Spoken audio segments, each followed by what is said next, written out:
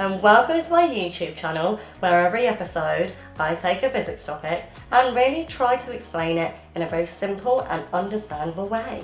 Now some episodes are just going to be fun physics facts, but most I'm going to try and tie in to the current school curriculum. So when that's the case, I'm going to put the key stage in the episode title. Today's episode, I'm going to be introducing circuits and currents. To start, it's important to know that atoms are made up of subatomic particles like electrons and protons.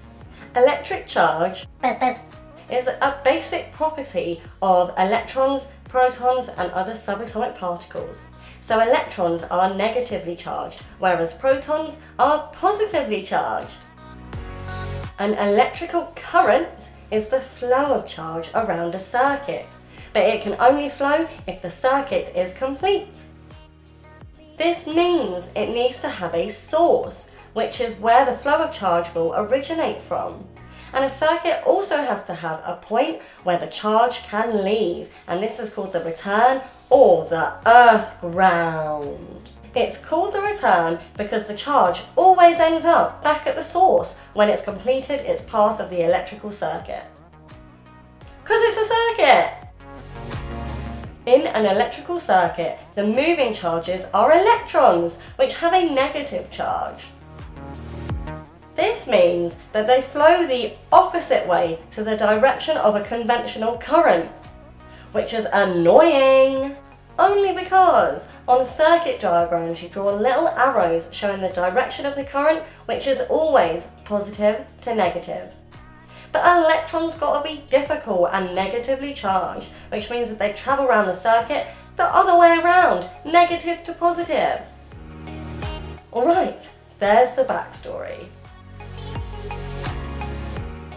Fact numero uno. The current does not get used up as it flows around the circuit, so it doesn't run out or anything. The total current in a circuit is always the same. Oh, cool! And lastly, the SI unit for current is amps. Electric current covered! Now onto the potential difference. Now this part's got potential. So in a circuit, the battery acts like a pump. It provides the driving force to push the current around the circuit. So in this example, where the battery is the pump, the current would be the water. This driving force produced by the battery is called potential difference.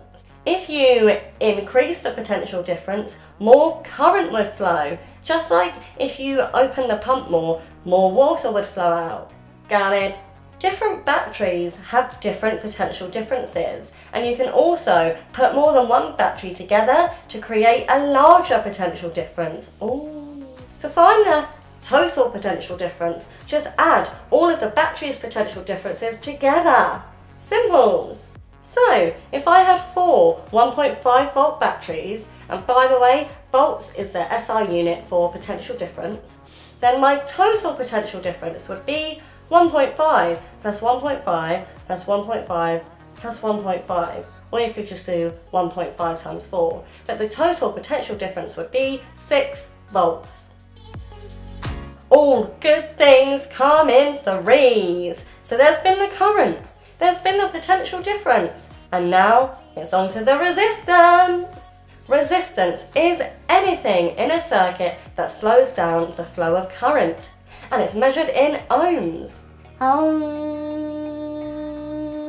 We calculate the resistance by dividing the potential difference by the current. Ta-da! So this means that as long as the potential difference stays the same, so you use the same battery, the higher the resistance of a component, the smaller the current flowing through it. But here is a prime opportunity for us to use our triangle. If we do this and we create it with potential difference at the top and resistance and current along the bottom, then this means that we can work out either of the other two parts of the equation when we need to as well. Hooray for the triangle! Okay, so last fact of the day here, and I actually covered this in a bit more detail in my superconductors episode. Conductors are materials that allow electricity to flow through them easily, like metals. whereas insulators are materials that don't allow electricity to pass through them easily, like wood.